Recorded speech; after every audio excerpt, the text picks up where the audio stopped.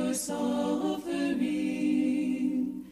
Ove godine ponovo smo posjetili manastir prepodobnog Serafima Rouza posvećen svetom Germanu sa Aljaske, manastir koji je danas pod okriljem Srpske pravoslavne crkve.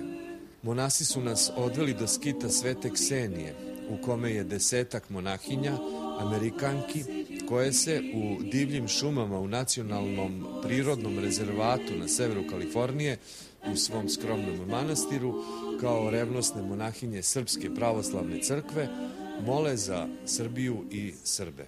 Because, none of us speak Serbian, although a lot of Serbs now speak English, but we don't have any direct contacts. Just through the monks, whoever they bring to us. Yeah. So. Do you know anything about Serbia? I think I probably know maybe a little more than the average American, because we're in the Serbian church. And also, I have a lot of contacts with Russians, and we've met a lot of Serbians. So we have so much to learn from you, because the ultimate thing is to be thankful to God for all that He brings to us each day and each situation.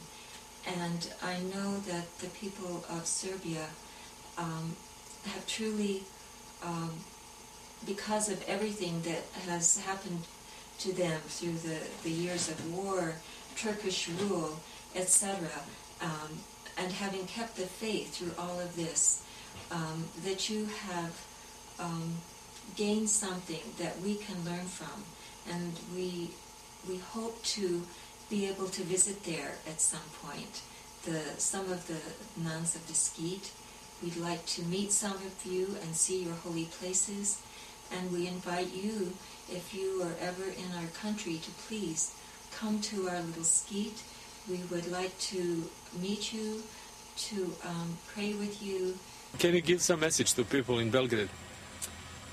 To people in Belgrade, well, I think I can probably say on the behalf of the sisters that we would thank you very much for taking our monastery into the Serbian church under your protection, and that we are very happy to have the protection of the Serbian church, and we very much respect all of our Serbian bishops, and especially we respect Patriarch Pavle, and we know him.